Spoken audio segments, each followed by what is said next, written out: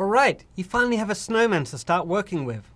Now we can get to the real guts of the rigging software.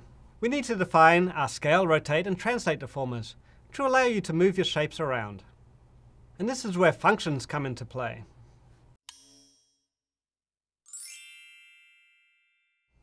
Remember, functions package a series of operations or procedures we'll use many times. Functions accept inputs which they perform a set of operations on. Now, to build any deformer, we'll need a function which accepts two inputs.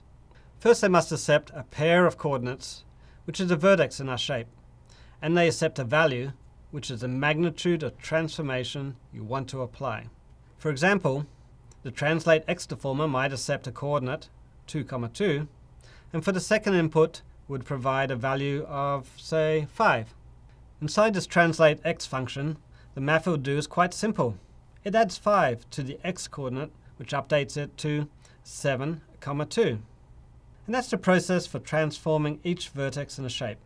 Of course, our shapes contain many vertices. For example, our hat has 8. And that means this function is run 8 times, once for each vertex. All of the deformer functions transform vertices using equations. And the transformation depends on the types of equations used in your functions. The equations used for scaling, rotate, and translation are all different from each other. We cover these equations in detail in our sets and staging lesson.